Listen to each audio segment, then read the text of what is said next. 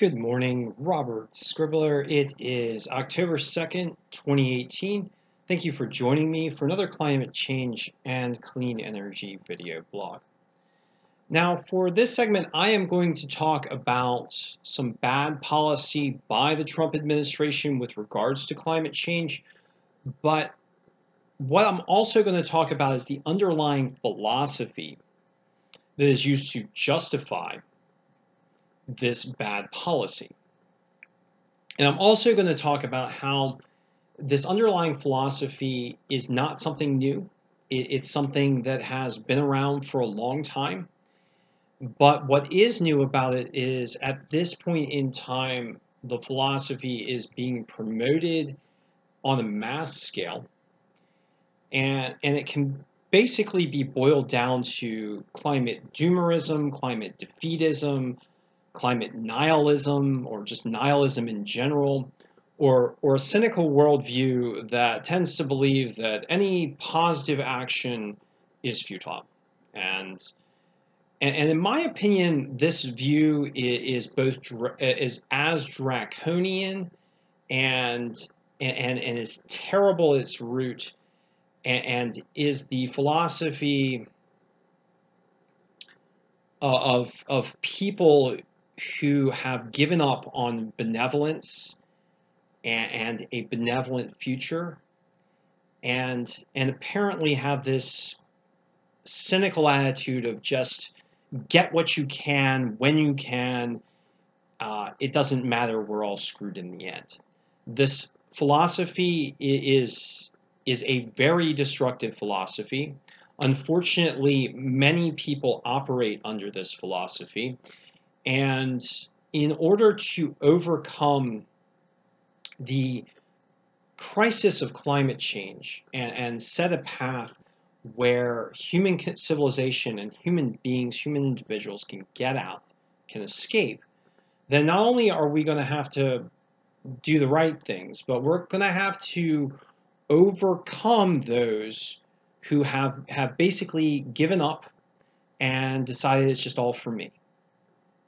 We're going to have to learn how to outflank them and overcome and overwhelm what is at its heart a very dark philosophy and a heart of darkness at the heart of parts of humankind that in a way are generating a kind of self-fulfilling prophecy.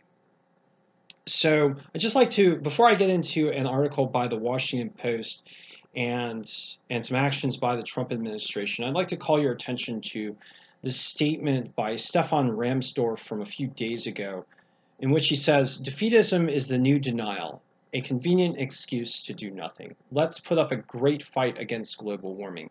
Whether we win or lose, this is a matter of dignity and self-respect." And I agree with this statement, but I just want to go forward one step more.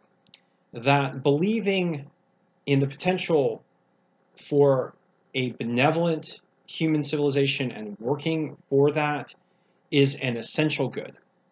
And if you give up on that, you may as well just be an orc serving Sauron. You may as well just swear your allegiance to the Dark Lords of history, because that's where you are.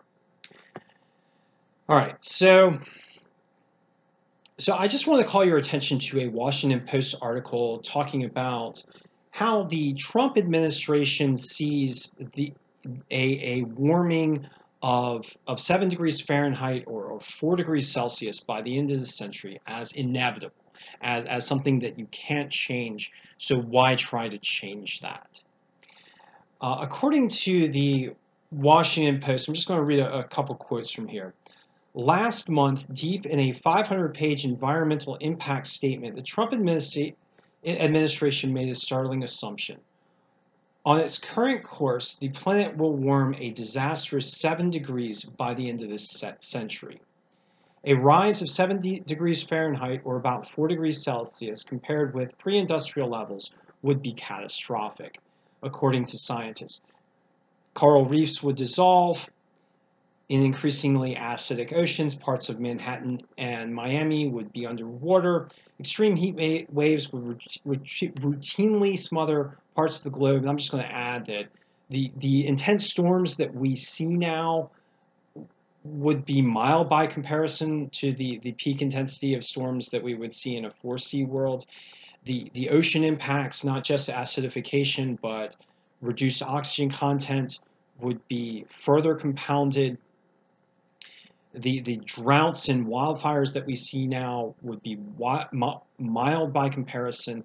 A 4 degrees Celsius world is a very dangerous and destructive world. Right now, we're living in a world that is 1 to 1.2 degrees Celsius above 19th century averages, and we're already seeing never before seen extreme events. Just think about that, and think about another 3 degrees on top of that, and that's what you're talking about. You're talking about a world that is devastating. So, according to the Washington Post, the administration did not offer this dire forecast premised on the idea that the world would fail to cut its greenhouse gas emissions as part of an argument to combat climate change.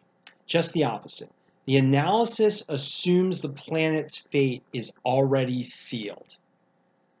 And then, following on, the Trump administration then used this doomer worldview, this fallacious argument that this terrible future is already set in stone, to say, well, we might as well just cut emissions standards for vehicles, meaning that, we might as well just burn all the fossil fuels, and we're already doomed.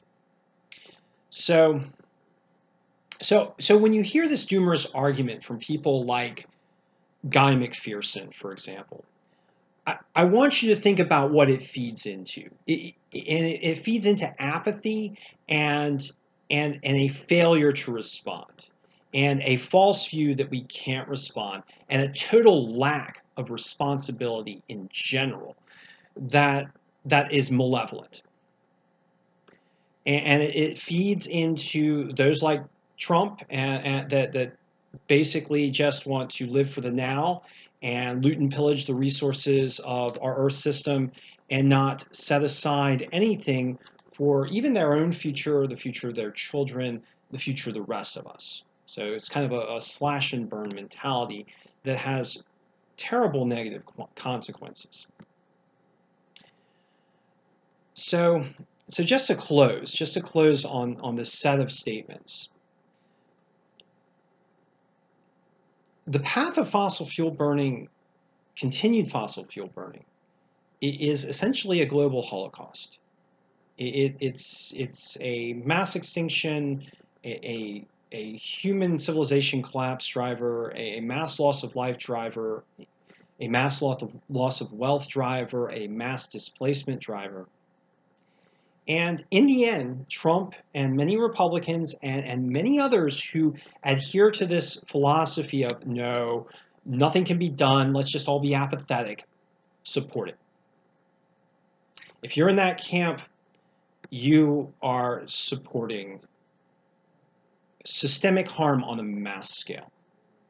And you can't call yourself a moral individual.